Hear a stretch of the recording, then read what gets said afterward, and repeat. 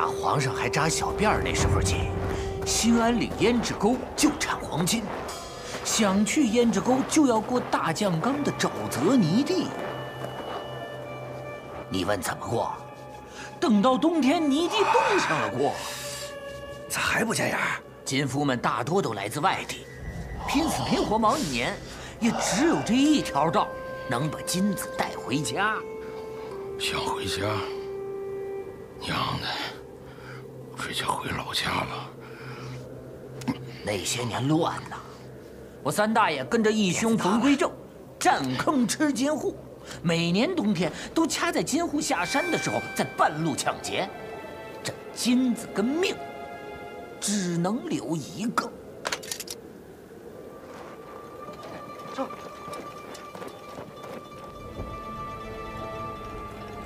哎！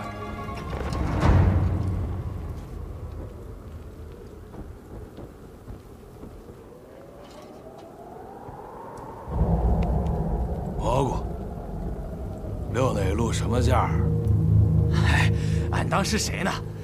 掌柜的，辛苦辛苦啊！那个，俺你还认识不？小的时候，你还在俺家门口玩过呢。少他娘给我套近乎！ 知道我们哥几个辛苦，那就麻溜的把钱给我们留下。哎呀，掌柜的，俺们可真不是挖金子的。不信你看，俺家老爷子没了，这不祖坟在外地，俺们这不紧赶慢赶，寻思把人拉回去入土为安嘛。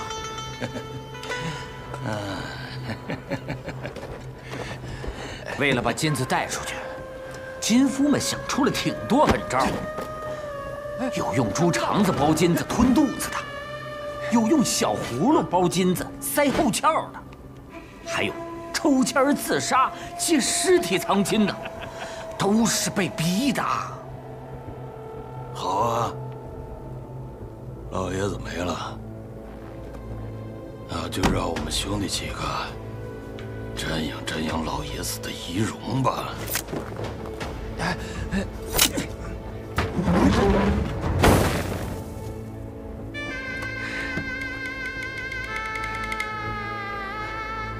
老三，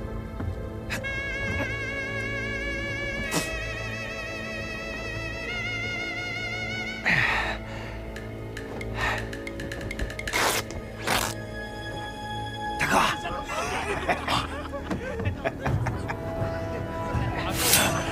让老爷子出来透透气儿吧。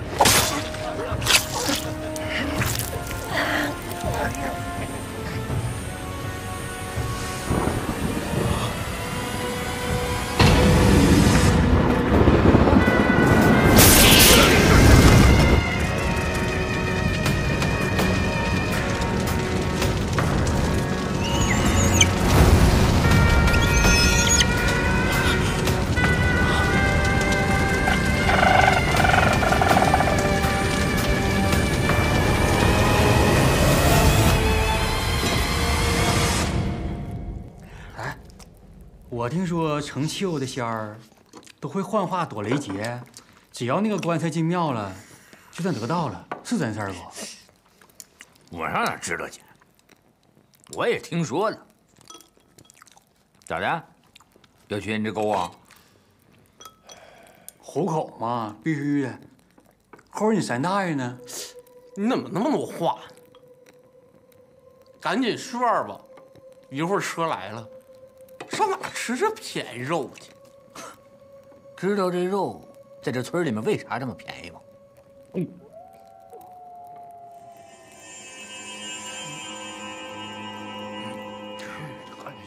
来前没看到外边啥情况啊？传说这村子里的人啊，得罪了了不得的东西。这段时间，村子里的人和畜生死得不明不白的，谁都不知道是因为啥。 因为你吃饱了撑的，别编瞎话扯犊子了。谁扯犊子啊？那些人咋死的呢？跟你有啥关系啊？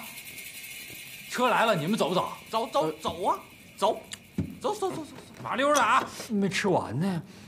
天快亮了，咱也走吧。哎，我跟你们搭个伙呗。那好啊。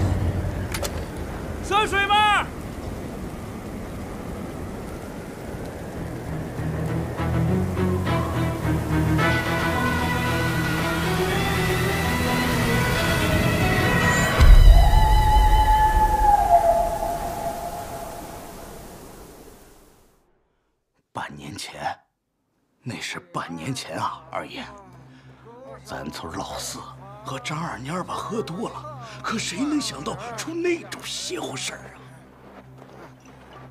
我跟你说，就咱家这块儿啊，这啊，这咋的？老四咋了？你瞅你，哎呀，盘里头缺了一条没带刺儿的鱼呀。唱得真好啊！再唱一段啊！咋的？馋了？要不二哥请你吃鱼去？哎呀，你二哥的鱼。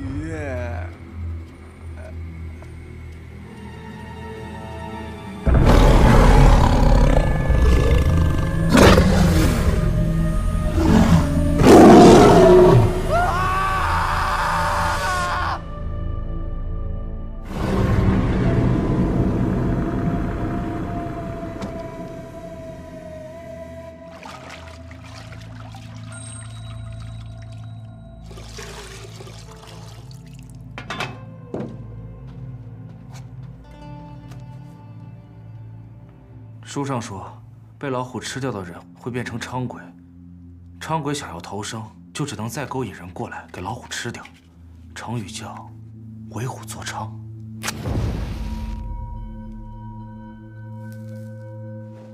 这里不是有猎人吗？人呢？哎呀，您说的是老石头吧？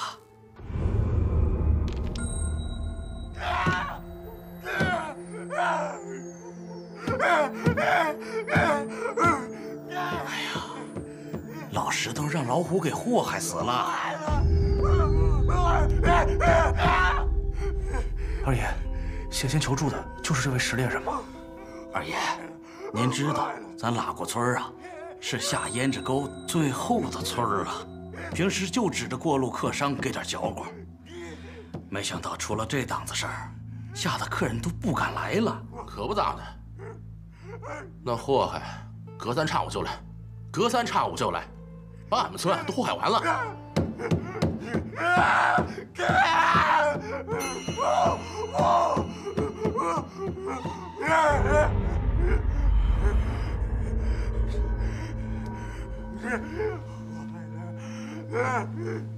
二爷，现在老石头死了，就指着您能帮我们了。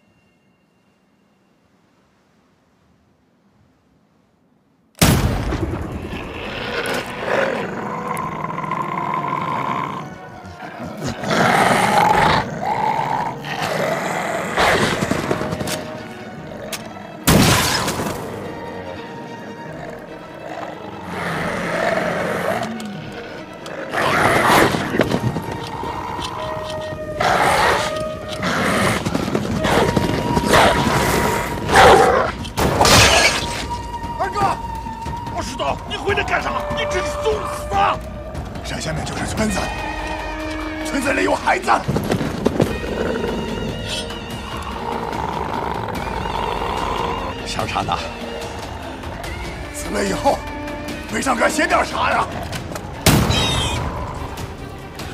知道吗？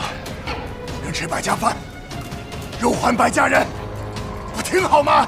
而且还想再赌一把。赌啥？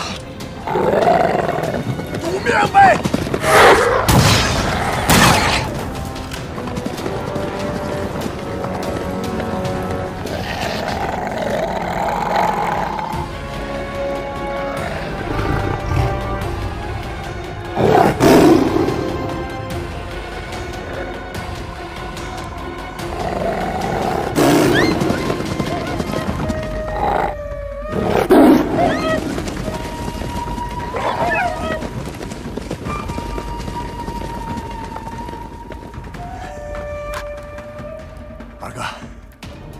还真像你说的，万物皆有灵啊。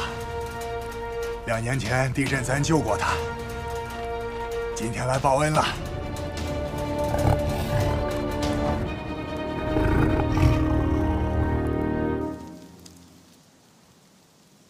您跟我说过，5年前这里闹狼灾，您和石大爷一起击退了狼群。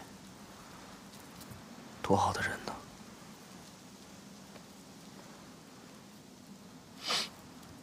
看看他墓碑后头都写了啥？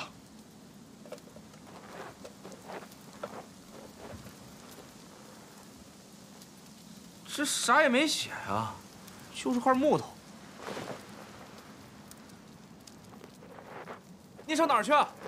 去给他墓碑上找点什么写上。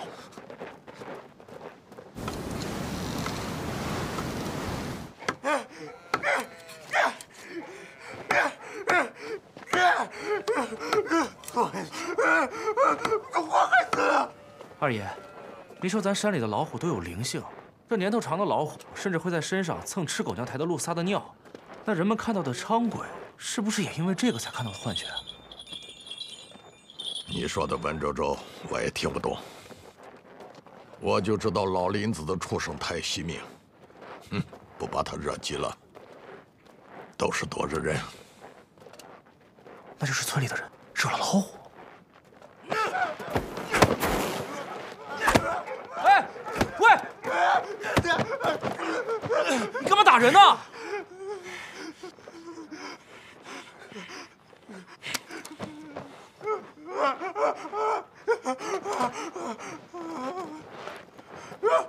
石大爷，老虎坏死了！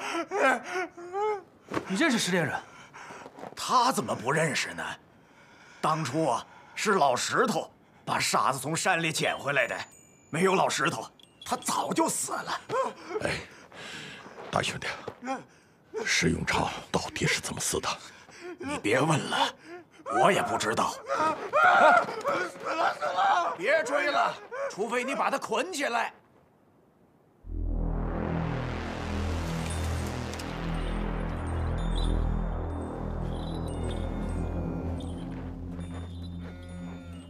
二爷，那接下来咋整？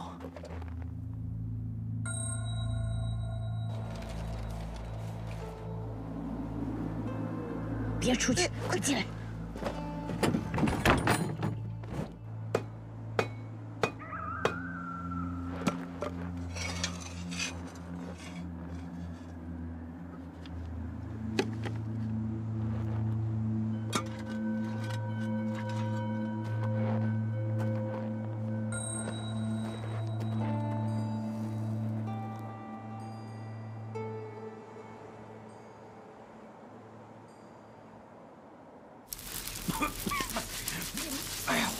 我说小兄弟，二爷不是埋伏好了吗？怎么还让乡亲们整这出啊？二爷说，老虎鼻子灵得很，六二爷没顾上让他进了屋，说还好的味儿，能让老虎闻不出人气儿来。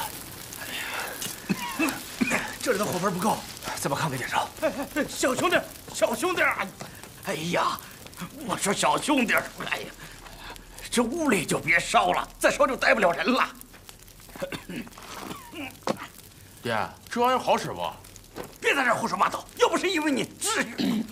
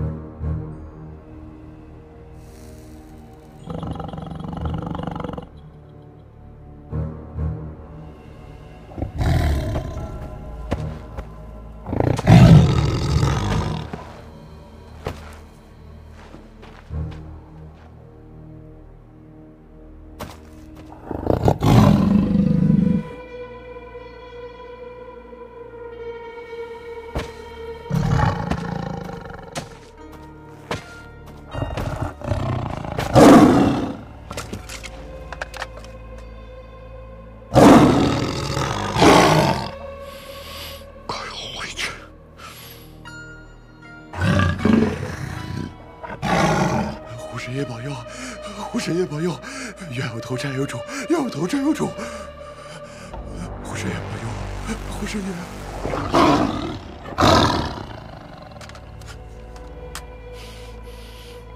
回去。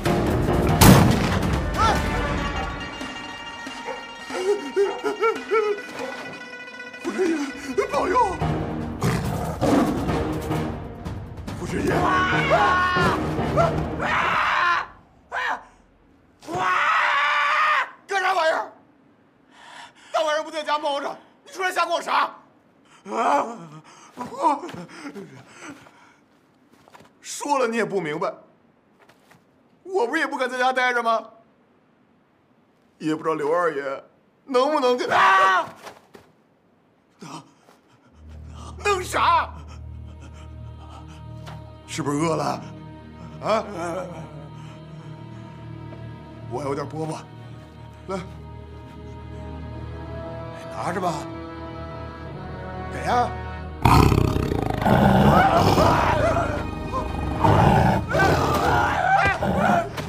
过来了！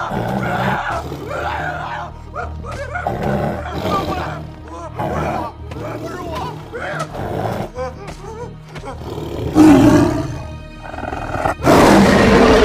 我错了，饶我一命吧！我错了。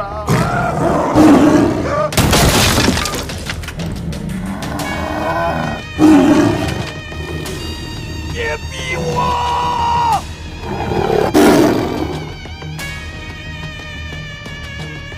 快躲起来！快！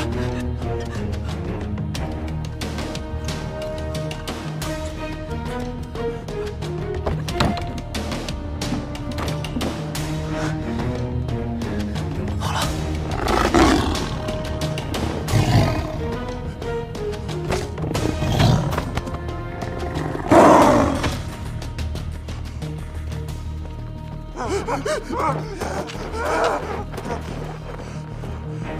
你可想好了？可不是每次都有人救你。这村子到底发生了什么？我错了，我也没办法呀。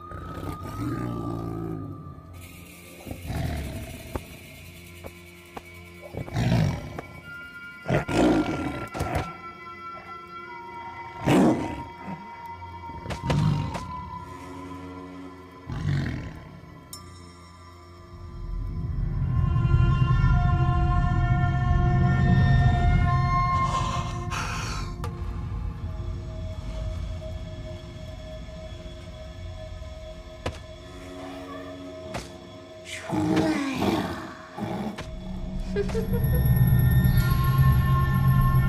出来呀！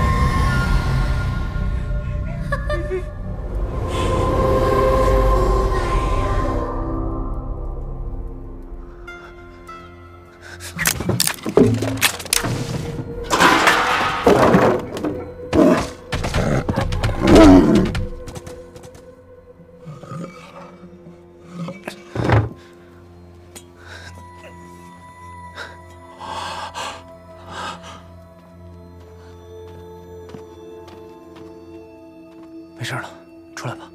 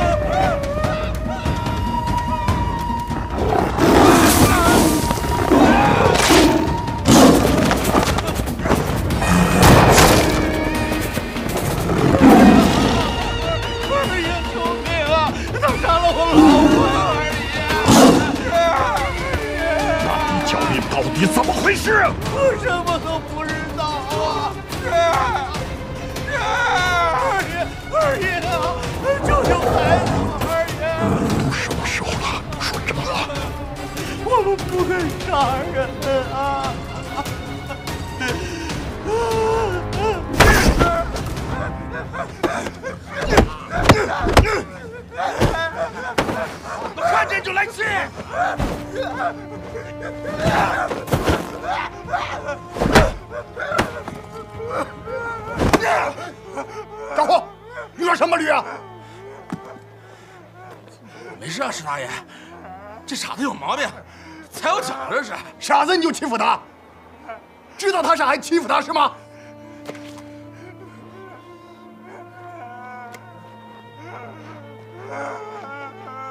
耍钱又耍输了，打傻子玩呢，赵大虎。来，起来，滚一边去！你活腻歪了是吧？信不信我把你石头喝掉了？看什么看？滚犊子！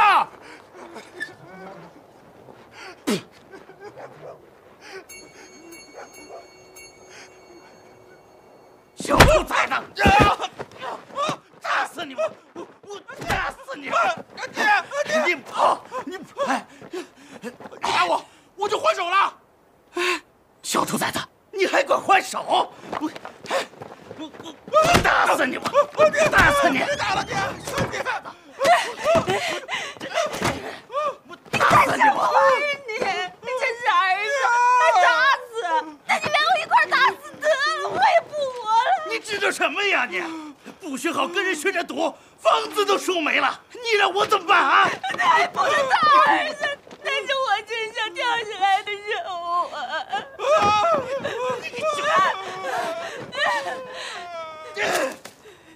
那你说，要我怎么办？我们上哪儿住去啊？啊！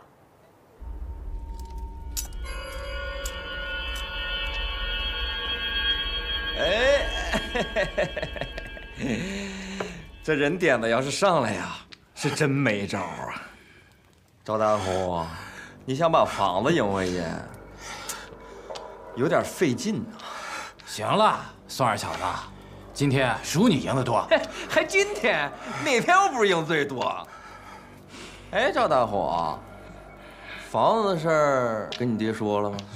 用不用我哥宋老刁好好跟你爹唠唠啊？哎，西方。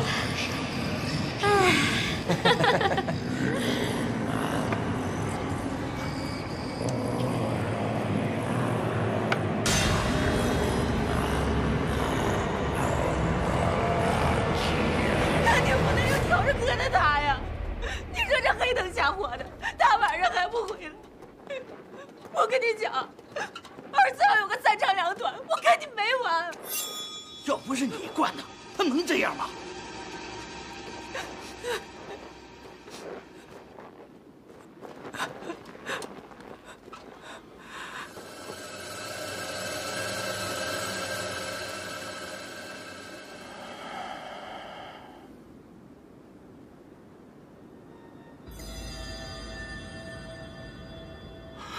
没事啊，娘不会让你有事的，没事。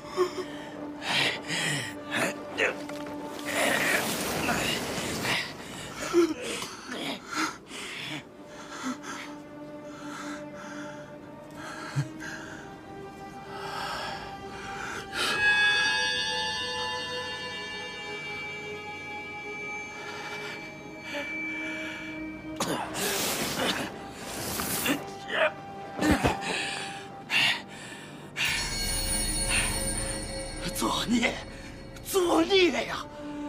要不咋说，还得是你二哥呢。对，来，坐这儿。哎呀，咋了？咋的了？啊？跑！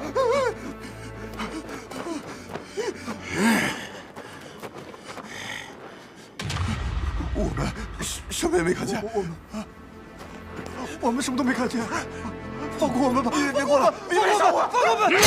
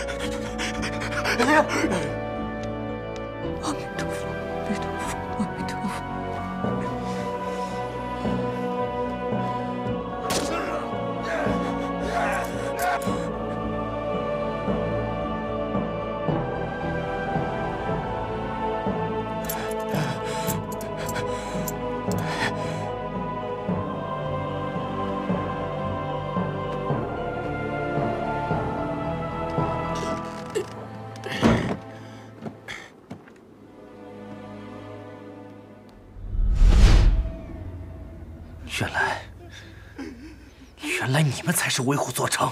我是不对，可我就这么一个儿子。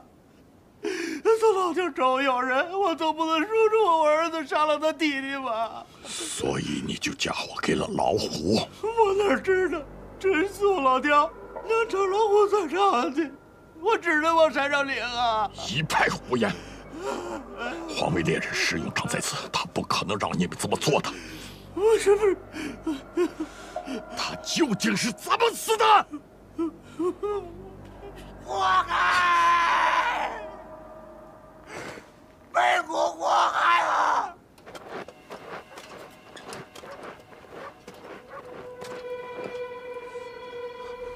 哎，石大爷，石大爷，不好了，出事儿了！这可是黑虎，传说中黑虎能寻金矿，说书的说的。这不会叫唤的黑虎是财神爷的坐骑，活该咱们发财。一窝虎崽子里面居然捡着一个金刚的，卖给商会一定能换不少钱。你哭丧个脸干啥？那事儿不都解决完了？这可咋整啊？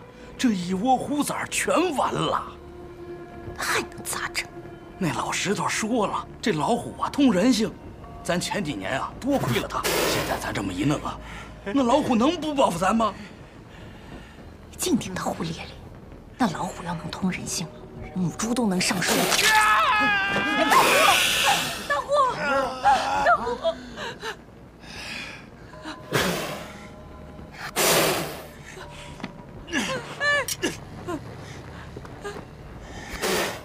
我先给你掐了！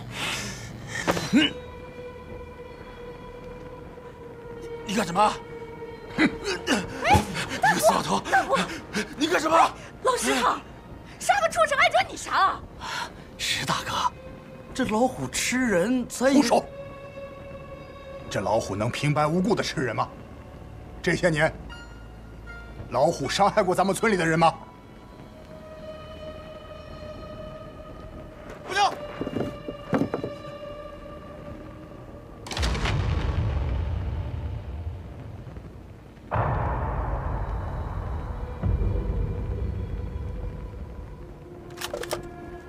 我跟你们说，只要我还活着，谁也不许干这种事儿。赶紧把老虎放了，要不然咱村里是要遭祸害的。我是不是给你太多脸了？你个臭打猎的，竟然叫起村长来了！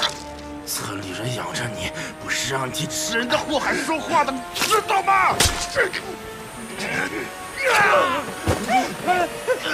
石大哥，石大哥，大虎不懂事，你手下留情啊！啊！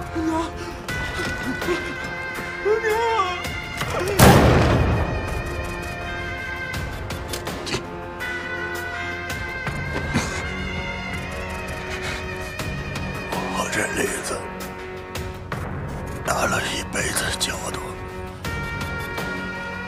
快放了他，还来得及。快！大虎，你干的是什么事儿啊你啊！他疯了，他自己找死，跟我有什么关系？娘，我这胆子怎么那么小呢？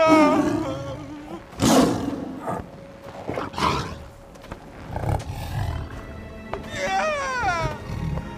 你快让他救我！大虎啊！哎呀，救救我！我救你孩子，谁救他的孩子？地窖里那些冤魂，他们就没孩子吗？虎崽儿呢？虎崽儿呢？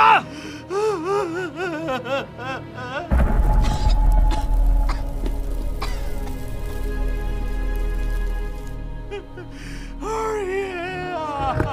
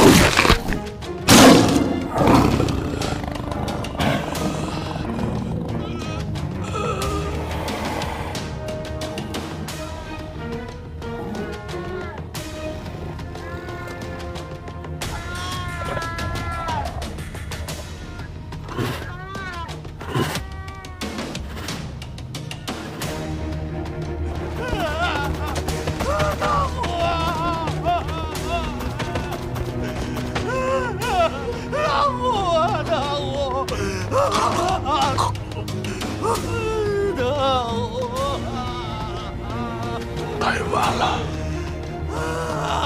你坏了老林子的规矩。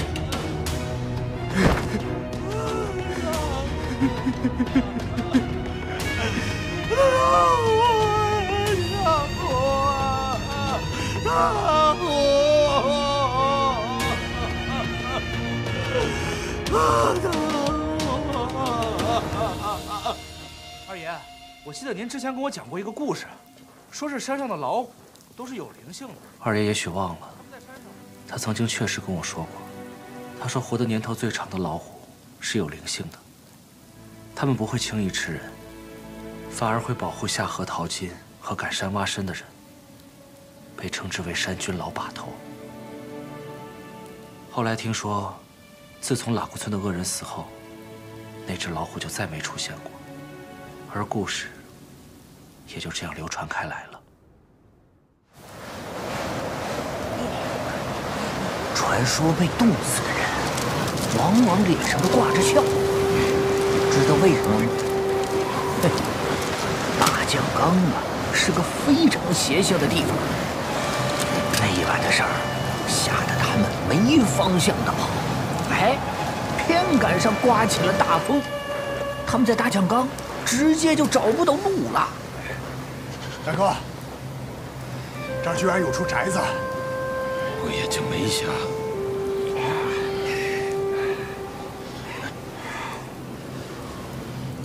走。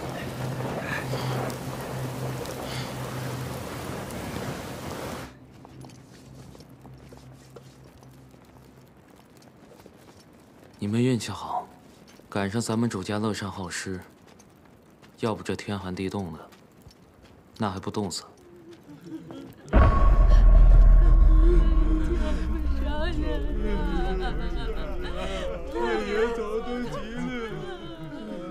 这几天主家太爷没了，老太太伤心就不见客。这边请。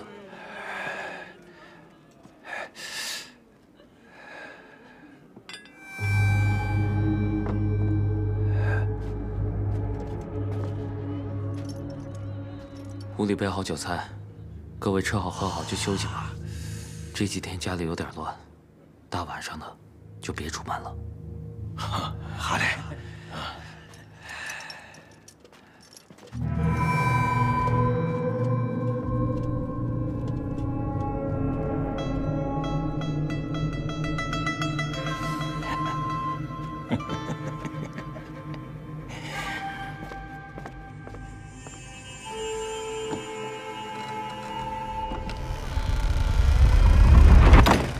大哥，都是咱们的。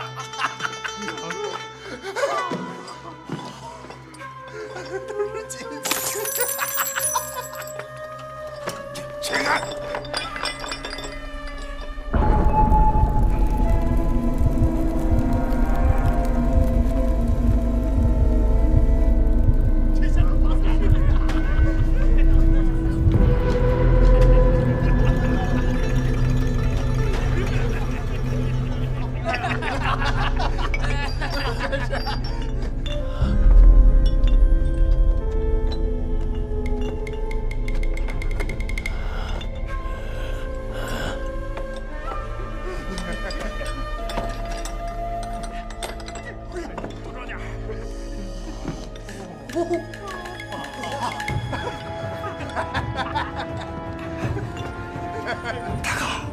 大哥，天家纯金呐！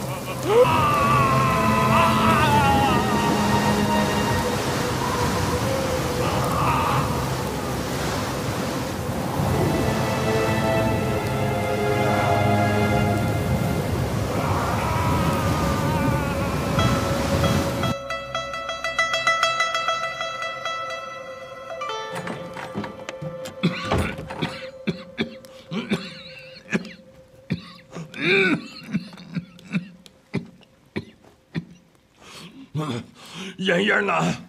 您别抽了，得抽，得把它压下去。没了，等明天雪停了，出去抓药的时候再给您买点。臭小子！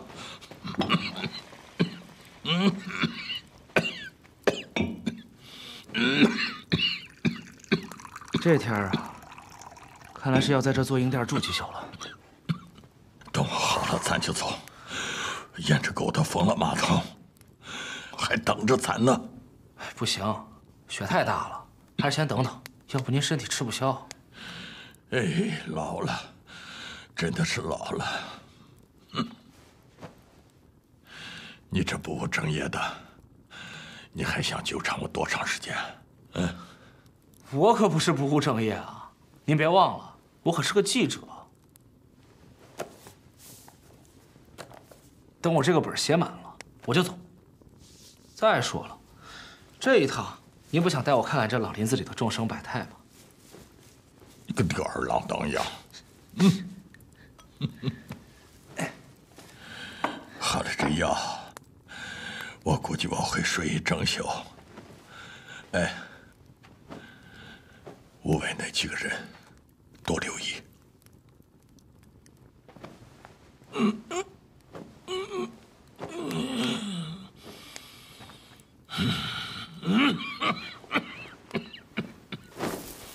您放心吧，您好好睡一觉。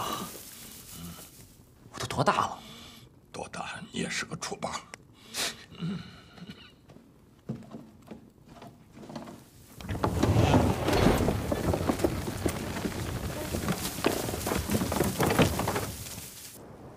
二爷病了，这场雪已经下了3天了。他说过雪天不打猎，因为天寒地冻都不容易，动物们也要有生存喘息的时间。黄皮子迷了。而整个大江冈沼泽地，只有这一家开在12盘做营店的鸡毛店供人住宿。此地野兔成群，所以周围生活了许多猛禽。现在除了我俩，店里还有2伙人，一伙是要去胭脂沟做法事的和尚，一伙是要去胭脂沟淘金讨生活的金帮，还有。哎，小嘎豆子，我讲咋样？叫声爷，我继续讲给你听。不是，我师傅也会讲，会讲《水浒传》鲁智深，是不是师傅？发钞心经10遍。啊！哎，这到了，你三大爷还是死了呗？那可不咋的。哎，打猎的，手里摆那啥玩意儿？哦，这是照相机，就是能留下人影的玩意儿。这可别扯犊子了，人影还能留下？这蒙谁呢？这你也别扯犊子了，哪有啥鬼呀神的？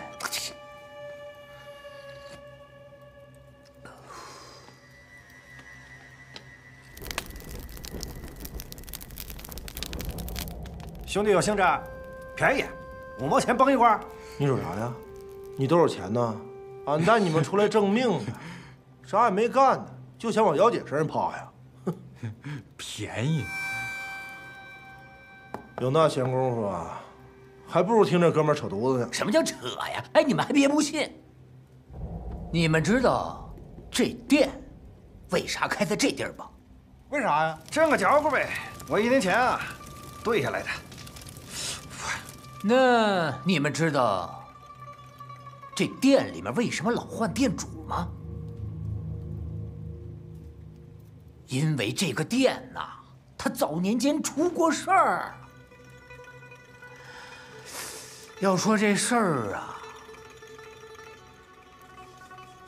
那是我小时候的事儿啊。因为家穷，从小我就跟着金帮混。那一年我才12，忙死累活淘着了金，又跟着一帮叔叔大爷藏着金子，有惊无险的出了沟。可没成想，到了做营店，我们躲过了胡子，却没躲过那个脏东西。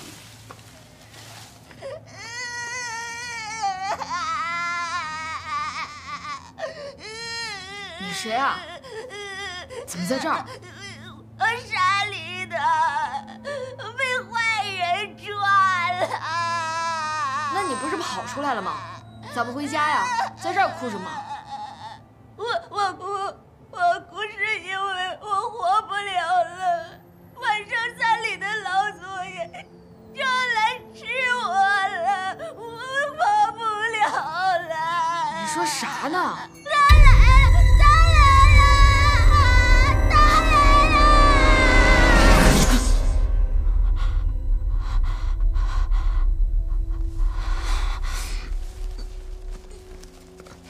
您头上眼。咱这根棒槌啊，那可是少有的。这虽然掉了根须子，4两高高的，要命的宝贝儿。玩意儿确实是好玩意儿，那是。但你这须子掉了，4两高高的。哼，行，我也不磨叽，来收价。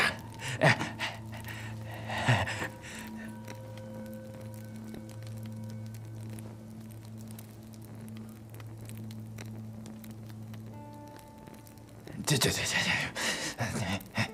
不行，就这数。你这哪行啊？算了。哎，啊？哎，行，啊，行啊。这你说的，便宜全让你占了。老大，饭做好了，起炕，宣饭。走，宣饭，起来，走。那天在鸡毛店投宿的，除了俺们，还有4个挖参的。有饭吃，我也没多想那个怪梦。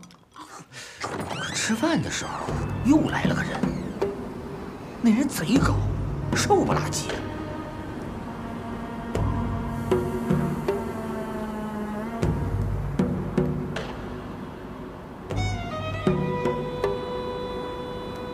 我记得那人进屋就坐那一动不动的瞅我们。后来我们吃完饭就睡觉去了，可能之前睡多了吧。那宿我说啥都睡不着了，闭上眼睛就想起那个小孩，闭上眼睛就想起那个小孩。也不知道过了多久，忽然。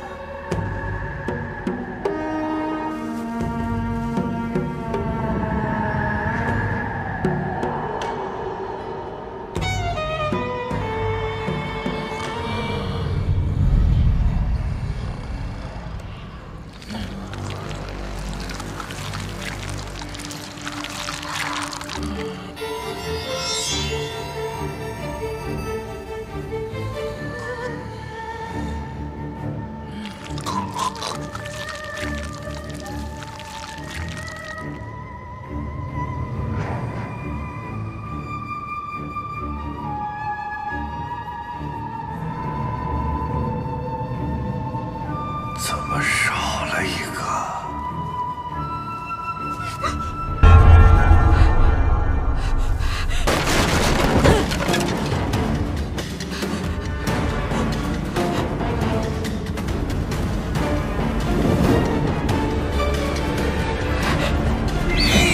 天不绝我，幸好外面有2个鄂温克的猎人路过，其中一人放箭射伤了那个黑衣怪人。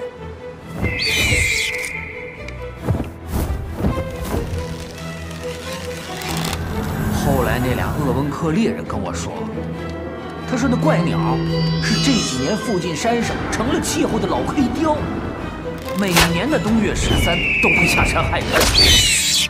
那老雕修的是邪乎道，天下只有金子能克他，所以那些猎人才会用金箭来射。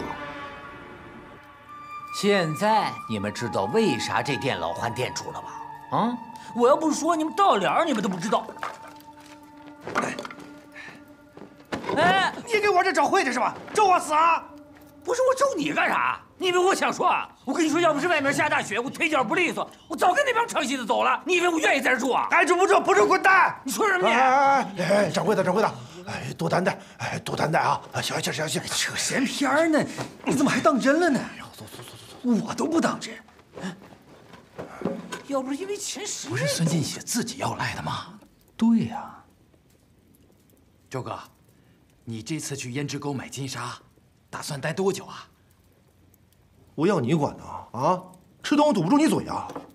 废话咋那么多呢？师傅，我想撒尿。走吧，小师傅，我带你去。哎，大咧子，外边可危险呢。没事儿，小师傅，走。你别怪我没提醒你啊。有啥危险的？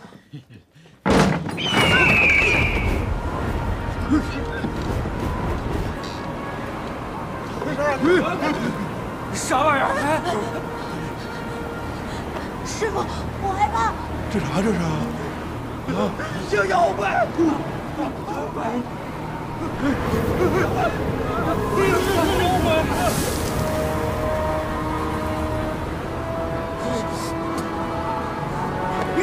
大猎人，你疯了！松开我！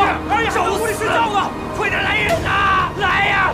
快点拉回去！皇上，妖怪来了！快想办法救救我们！快点！这可怎么办？小兄弟，小兄弟，你可不能跟连累别人连累我们拉着呢！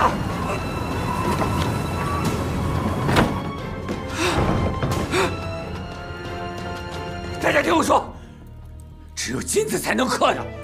我们刻猎人用的就是金剑。周哥，你不是去胭脂沟做生意吗？当家的，再花点吧，保命要紧。我没钱，我没有，花点吧。出来吧！哎呀，我就这点了。钱不行，得用金子。我是去买金子，我哪来金子呀？我周哥，你可是生意人呐。大家都知道用黄豆换豆腐、纯金换金沙的规矩，这都啥时候了，你还藏着掖着？我没有，别要紧啊！对，周哥，这不就要人命了？你这，哎，行了。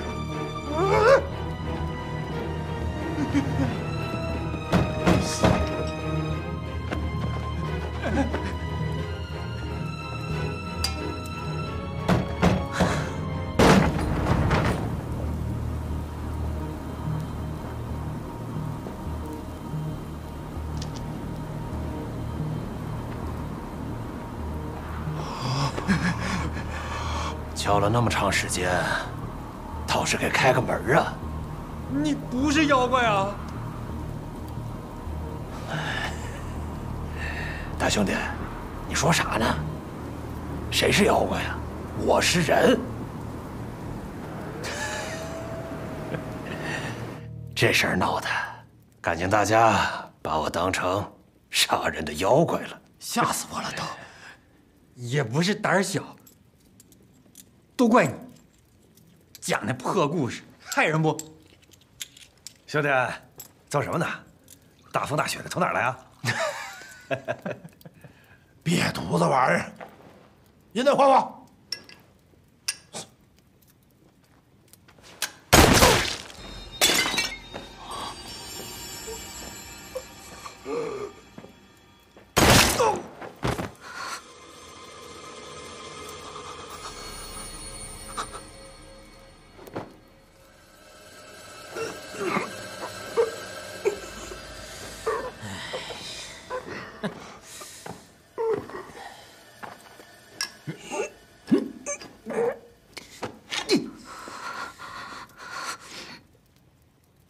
我做啥生意的？这回知道了。当家的，不是，他们是不是觉得只有妖怪才会杀人呢？我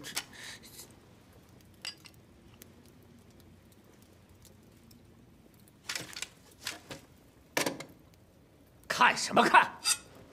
这位就是鼎鼎大名的胭脂沟三道山当家的宋老刁。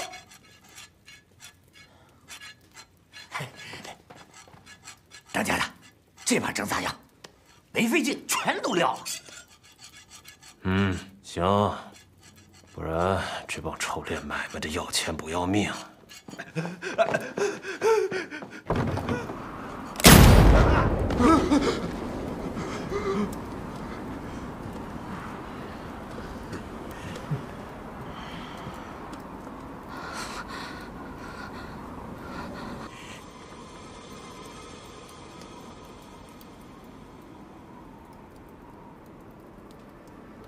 时间还早，怪冷的，喘会儿吧。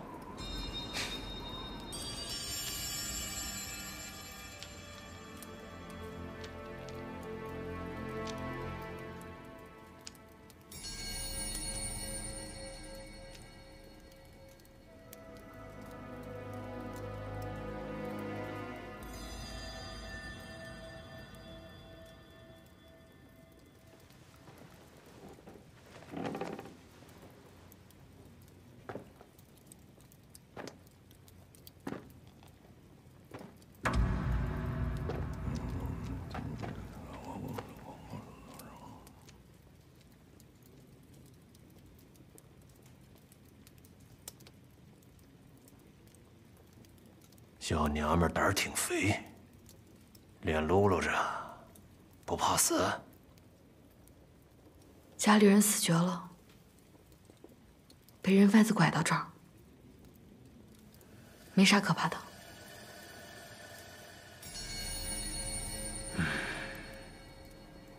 有意思。宋当家的，那老鱼头都让收屉人给崩了，这小桂花就没主了。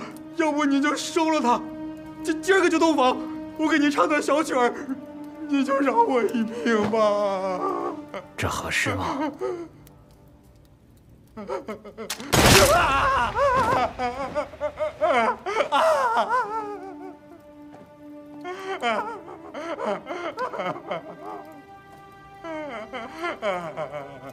我老弟百天还没过，你说是喜事儿？你们说他该不该打？再叫唤我杀了你，信不信？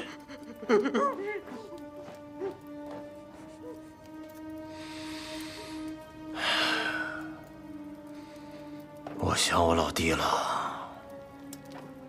他赌了一辈子没输过，最后一把把自己撂进去了。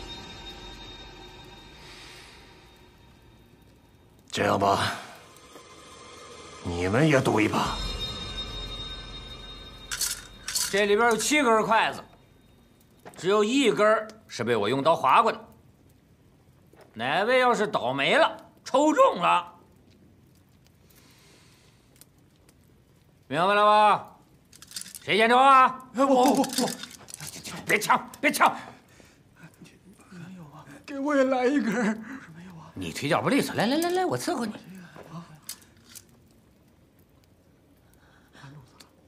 快抽，都有份儿。我没话呀。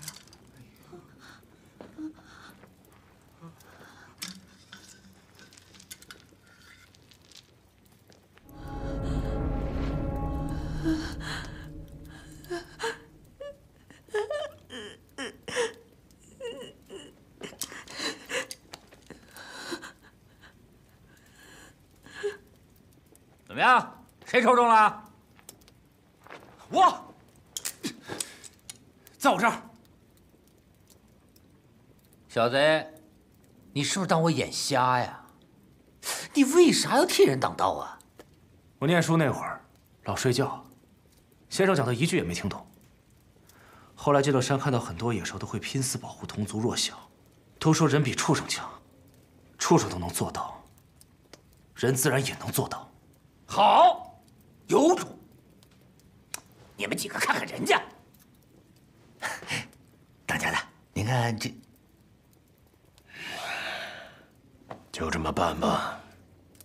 这小子留下，其他的都给我老弟陪葬吧。怎么这样？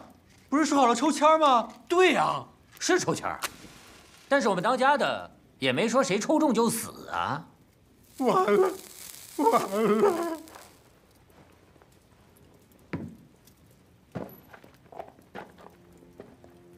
再给你们1根烟的功夫，谁有签儿，谁活命。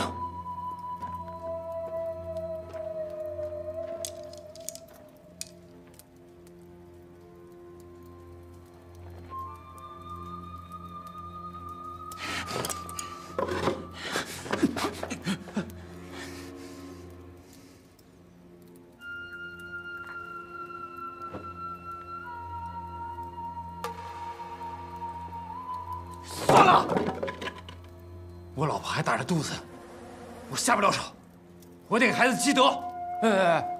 你可想好了？现在想还来得及，不想活了。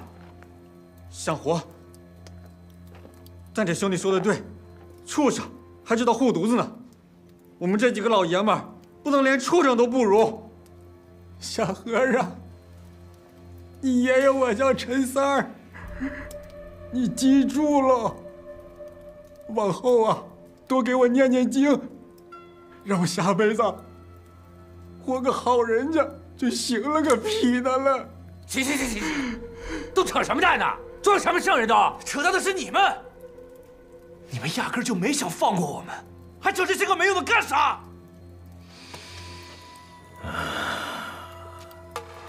没意思，被看穿了，不好玩。交叉了吧？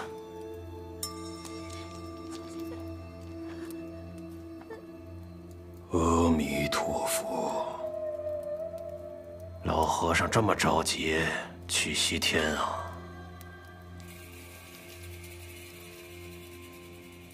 西北玄天一枝花，天下绿林是一家。虽说不是亲兄弟，打骨断筋，没分家。江湖路上一挡墙，只挡风来不挡行。道义有道都知道，义字当先，情义长。哟，老海儿啊，帅帅迎头吧。迎风上马门儿啊，老掌柜，一家亲，草干空干，草干覆水，空干连海，不空不干，气根草科。斜着台儿，拐着去吧。老僧自知罪孽深重，已拔香洗手多年，还望宋掌柜高抬贵手，莫要再造恶孽，以免沉沦苦海，报应来临。什么恶孽恶孽的？给脸不要是吧？敬你声前辈，你还教训起我来了？老棺材瓤子，你倒是说说，我老弟造了什么恶孽，至于被老虎吃？你不是信报应吗？你不是信佛吗？那你去外面堆一个雪人儿，如果雪人火烧不化，我就信你这一套，放了你们。宋掌柜，此话当真？当真，去吧。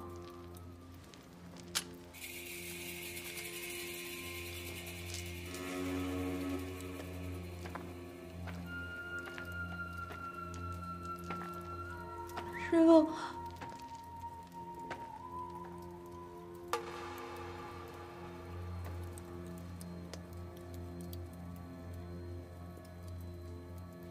老师傅，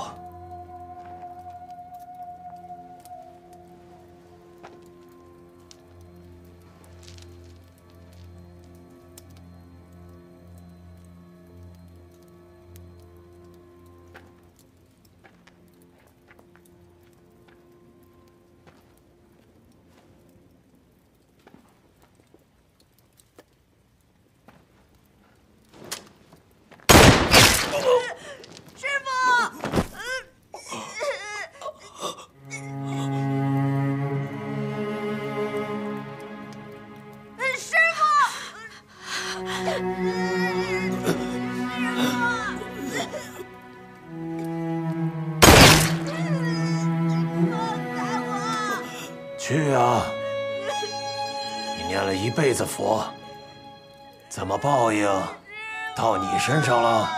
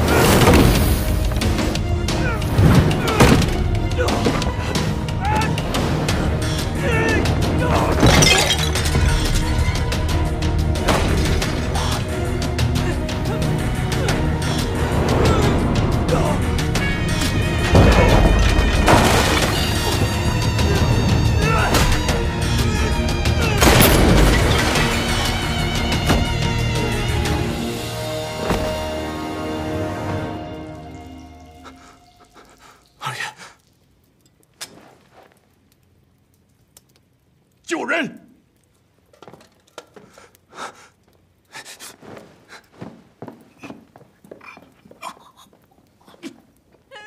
老叔，老叔，师傅，师傅，师傅，师傅，师傅，师傅，老叔，师傅，师傅，他在说什么？师傅，他说报应。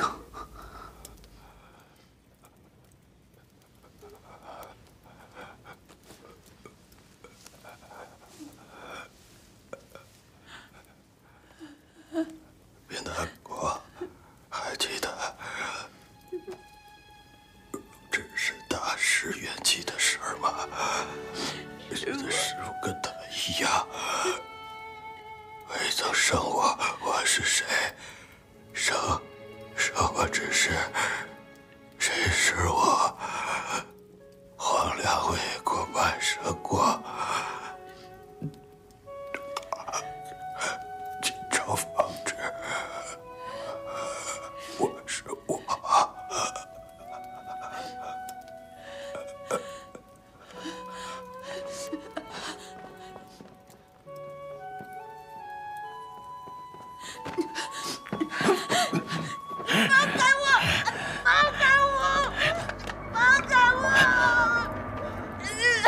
够了！回头是岸吧。回什么头？今天我没算着你这老东西在，这笔账回头再跟你算。把剑给我放下！你把孩子放了，我让你走。我信你。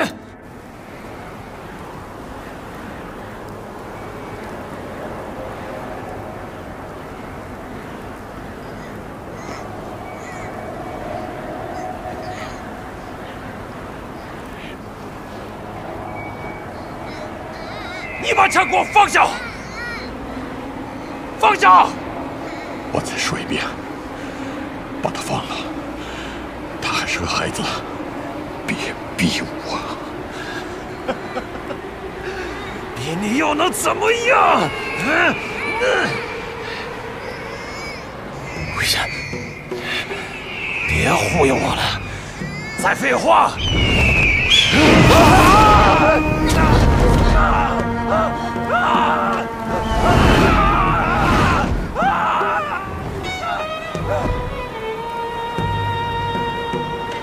后来二爷说，那晚上的怪调他也是头一次见。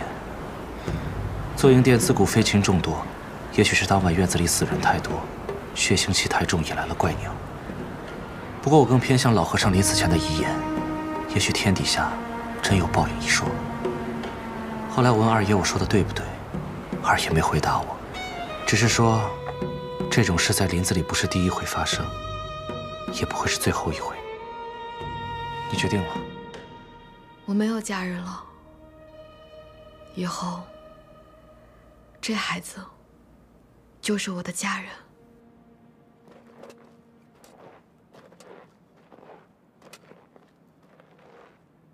去年华村吧，找村长，就说是我的远房亲戚，他们会给你们俩一口饭吃的。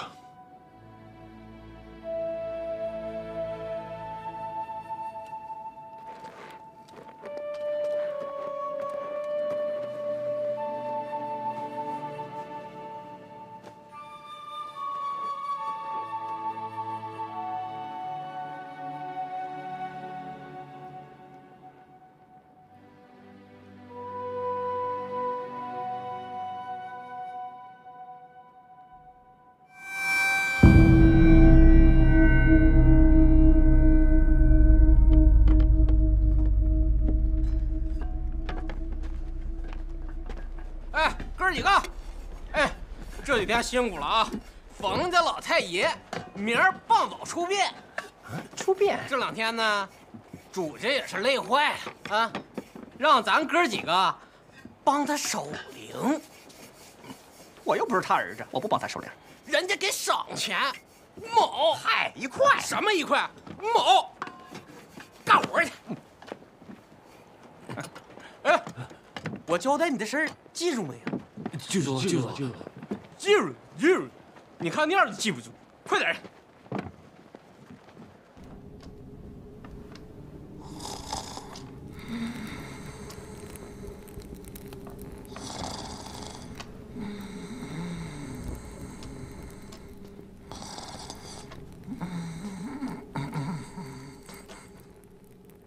对气儿。呸！你俩是不是看我牌了？要不起，要不起。吧？哎呀，快点儿！班主啊，你把屋里的八爷往外调调。我这啥呀？这是把八哥换下来，你上下一下吧。啊？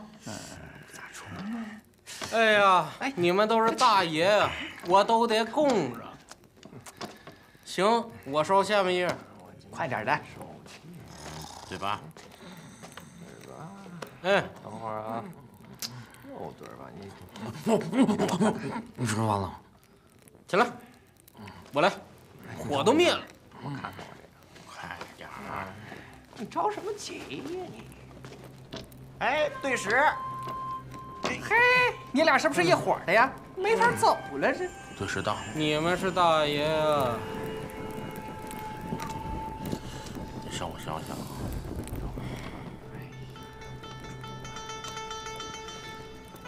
出不出呢？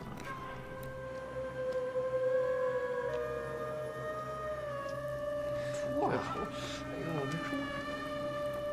明天毕竟人家出殡啊，咱们是不是也得重视重视啊？先重视重视我手里这副牌吧，4个5。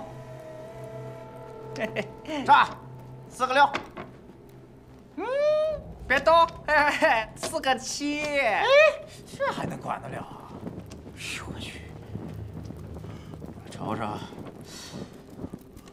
你让我看看啊。我想想。你再来。哎呀，这天儿咋这么凉呢？哎呀，你就别闪了呗。来，4个8啊。哎，4个9。哎呀，这牌谁洗的呀？啊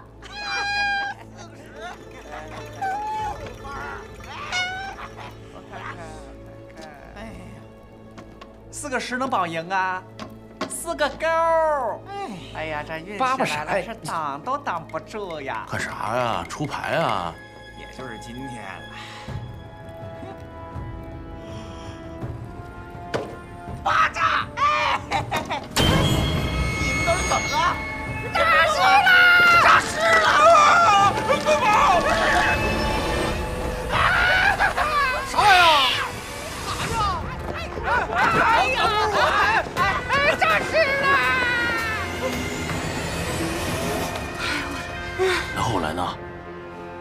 后来他就追我，我就绕着树跑，我一直绕，他就一直追。那后来呢？后来他就处树了。那再后来呢？后来你们不就来了吗？我跟你说，冯管家，这戏啊，是真唱不了了，太瘆人了。哎，再等等，再等等，这主事儿的马上就来了。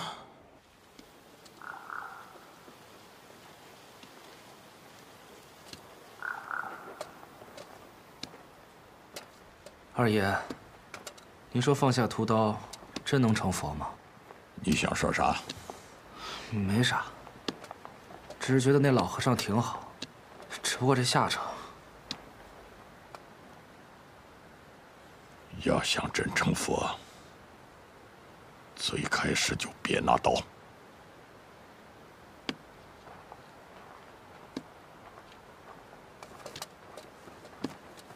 没想到这次来胭脂沟，发生了这么多事情。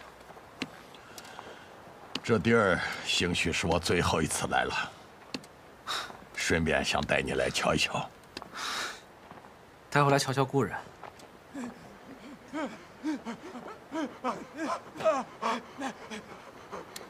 带你来瞧瞧真心。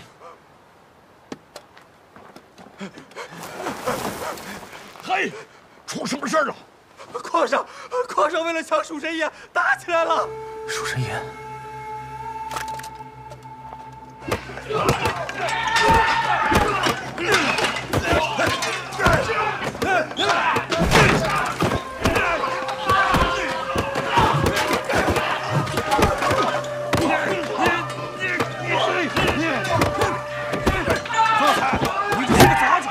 就是因为你爹才死的不踏实，你个王八犊子！爹就是被你气死的，给我死了打！打！别打了，别打了！别打了，别打了！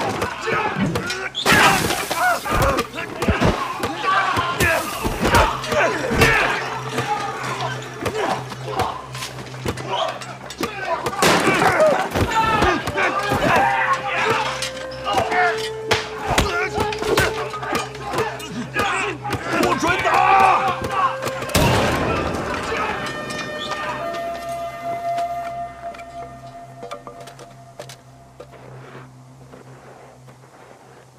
自古金邦规矩，即便斗棍也不动刀。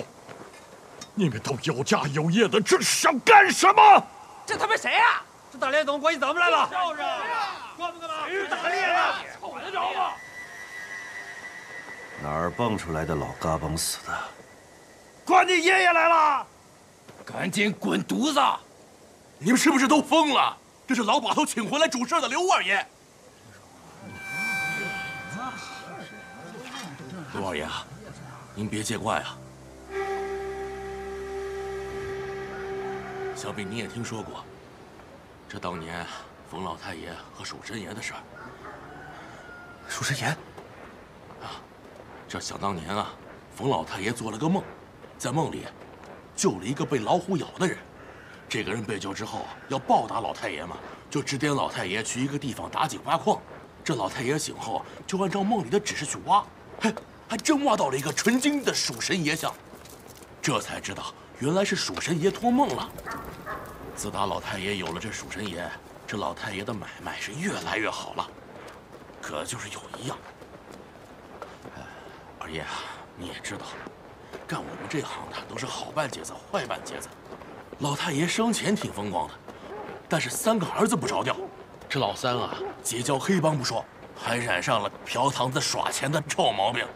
老太爷没招了，一顿好打，您猜怎么着？还给打跑了，从此啊，了无音信。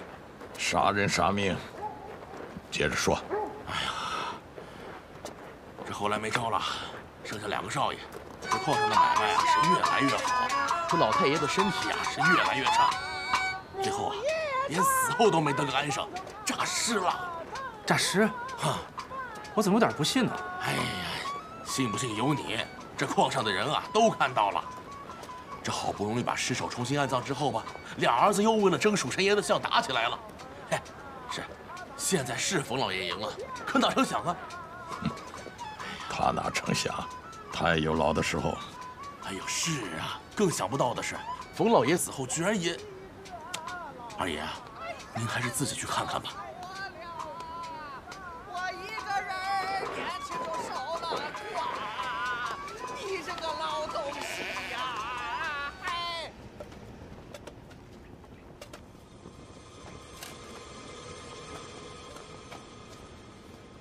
这是什么时候的事？ 老爷是大前天下午没的，本来这矿上都预备上了，可是前天夜里这人就没了。后来呢？找了吗？哎呀，找了，没找着。后来这2儿子就借题发挥，都说是对方把老爷气诈尸的，在灵堂里就打了起来。哎呀，好不容易拉开呀，谁成想今天又打起来了。都说是为了自己老爹。 差点闹出人命，哼，那是为了他们爹吗？哎呀，二爷，这老爷生前叫我派人去请您，说是多年前您救过他，他想要报答您。可是，哎，现在老爷死后变成了鬼，都没个安生啊。二爷，还请您主持公道啊！公道。 公道，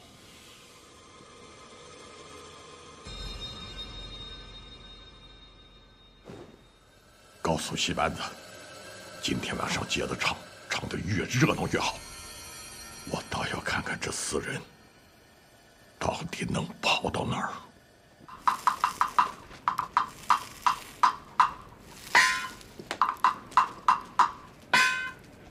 今儿是年30，明是年初1，淘米和面再供今儿，这过年净吃好东西儿。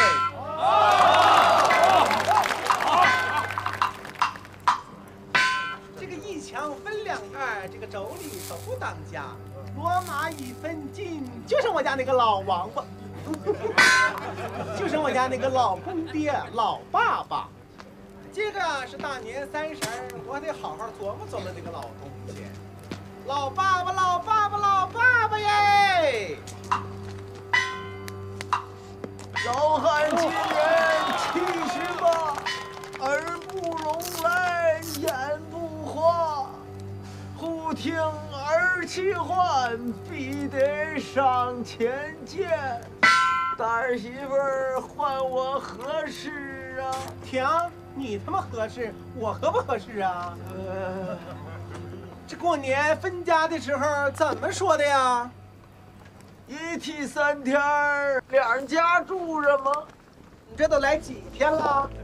算算呗。还他妈茄子呢，还算？算茄子吧。27， 1天；28， 2天；29， 3天。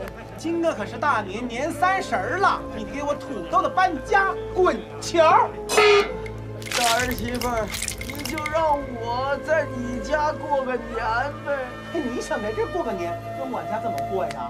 你赶紧给我滚！你赶紧给我滚！好，那我就去2发。唱啊！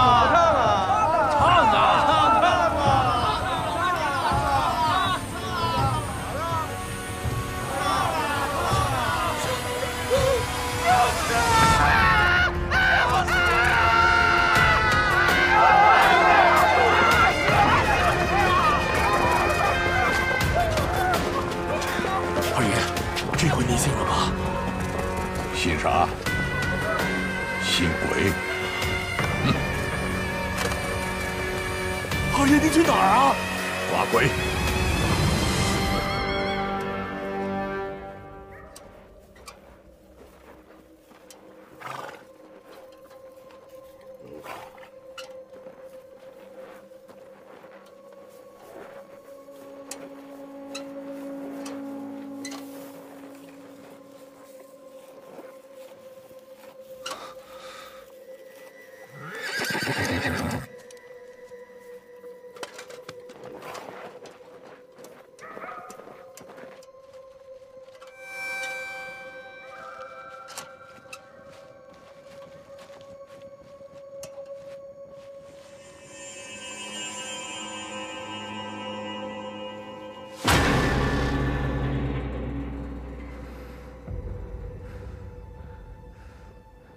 耍够了吧？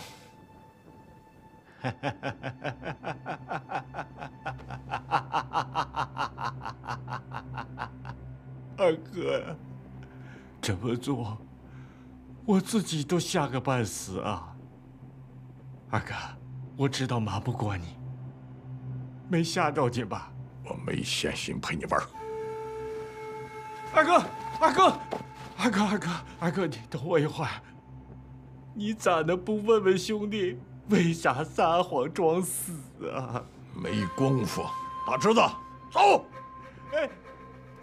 二哥，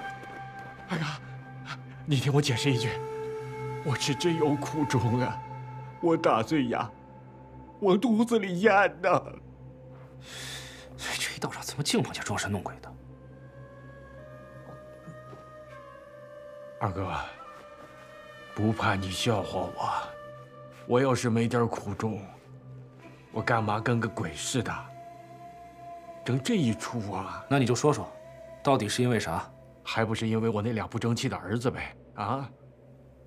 想当年，我爹没的时候，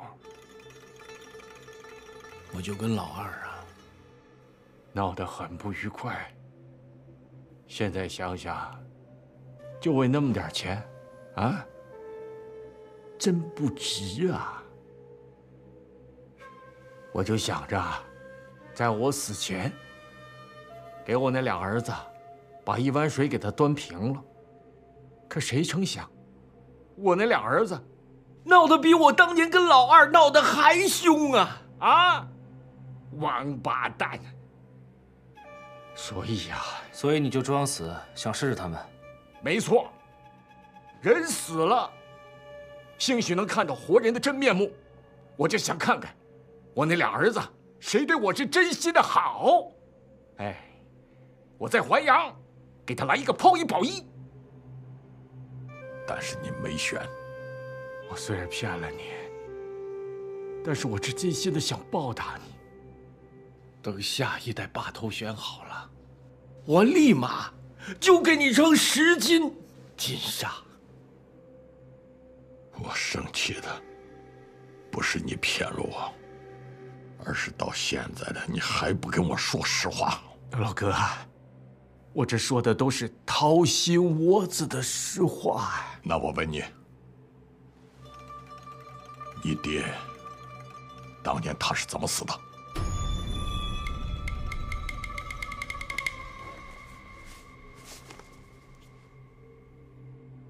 大侄子，你说给他听。你三弟冯归正走后，一开始你俩确实很能吃苦，冯老把头也很欣慰。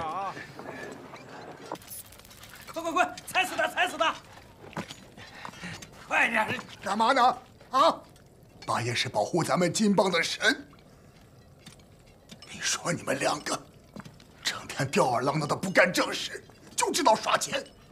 时间长了，跟你那个丧良心的弟弟不都一样了吗？我怎么就养了你们这几个不争气的东西？老顽固！看什么？快点看！听见没有？冯老大还没把老家伙的金矿弄到手呢。我这次可是代表永庆林商会的东家来替你兜底的。哎呀，你要是真得了手，我们可以长期合作。我们自有门路替你把金子运出去，这样总比给那些当官的交税强吧？话是这个理儿啊，可是我弟还活着呢。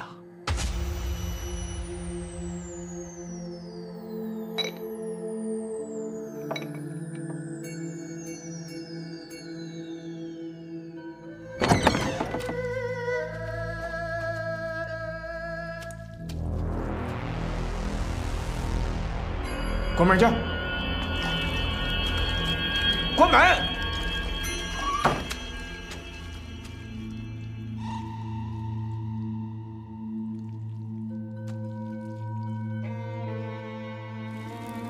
您不要怪我呀，祝您当那头能享享福，啊！但你没想到，老爷子当时并没死透，半夜他缓了过来。年老啊，就驾鹤西游，啊！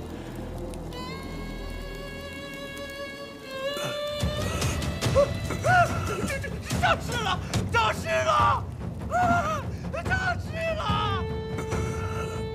哎，老东西诈尸了是吧？啊，没死啊，没死啊！就这也没了事，跟谁都不能说啊！我给你一笔钱，远走高飞，让我永远也别见着你。买地也罢，买官也罢，任由你处置。还有，以后你别姓冯了，我们老死不相往来。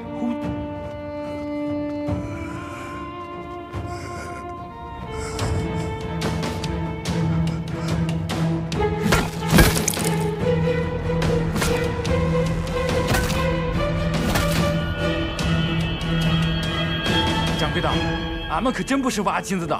不信你看，俺家老爷子没了，这不祖坟在外地，俺们这不紧赶慢赶，寻思把人拉回去入土为安嘛。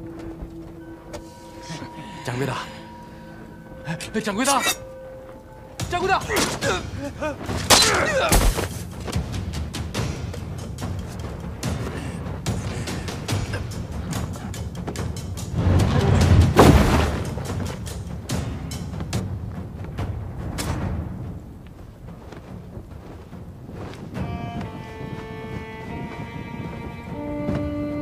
大哥，这他妈样也不像藏金的呀！乡下的哥可再说，这老爷子的金子本应该就是我的，那可快点！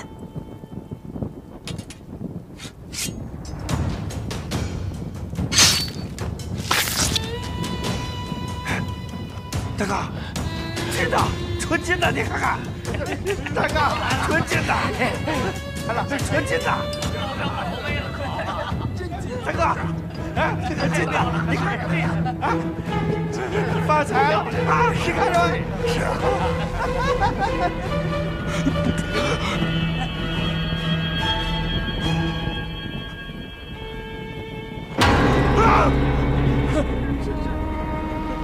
爹！大哥，乞丐！这咋办呢？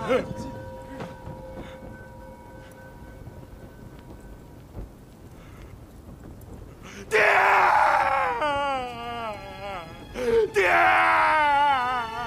我无数次想过报仇，却无数次打消了念头。让我打消念头的，不是晨钟暮鼓，而是心中内疚。我一生杀人无数，更亲手弑父。纵然遁入空门，但仍得不到解脱。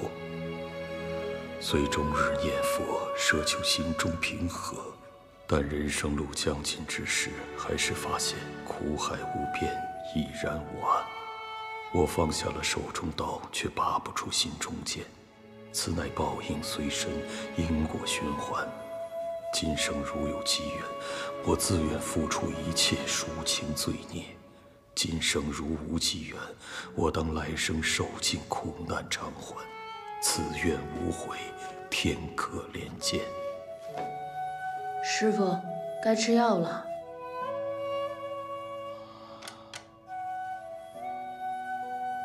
为师带你去个地方。去哪里？我父亲的葬身处。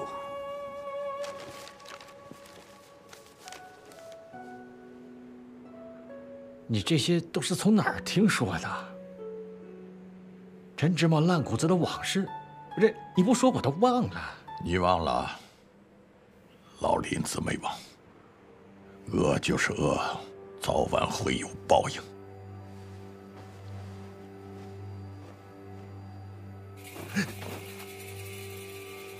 丢了的蜀神爷，啊，怎么会在你们手里啊？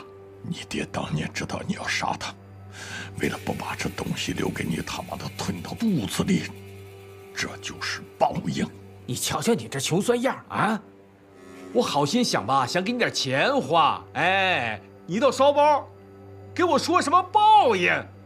啊！我知道你想法准，来朝这打，打死我！打死我！打死你！脏了我的枪！爹，爹！何况你现在已经是个死人了。等一下，你们要把蜀神爷带到哪儿去？带到他该去的地方。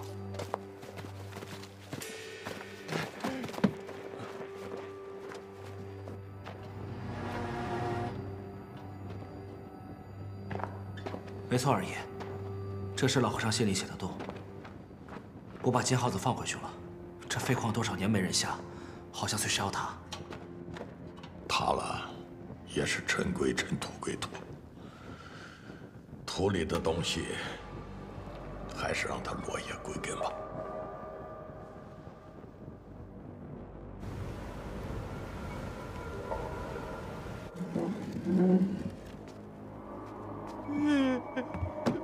爹，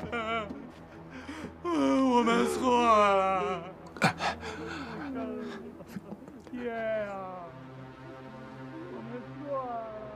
哭吧，哭吧，看你们谁哭得厉害，我就把东西给谁。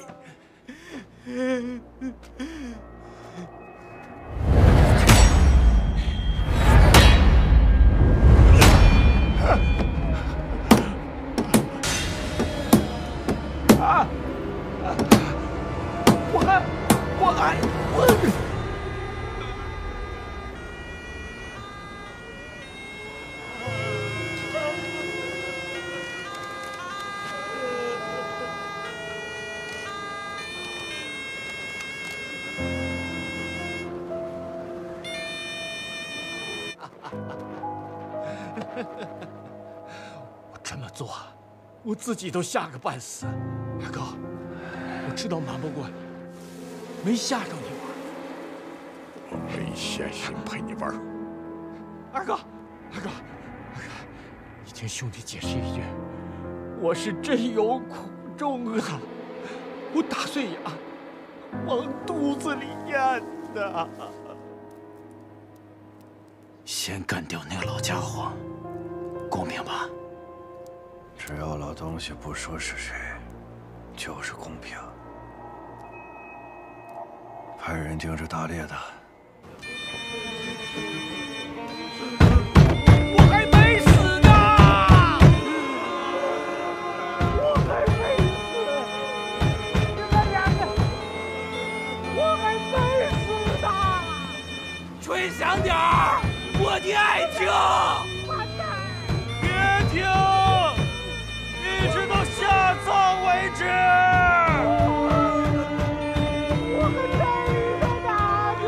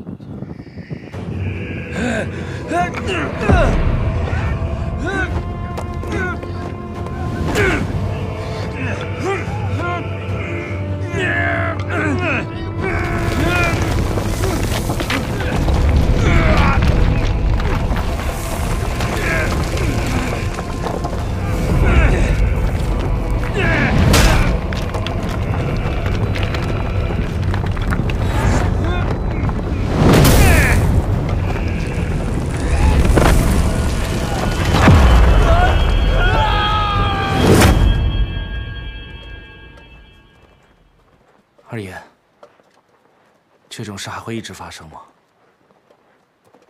那就看他们了。谁？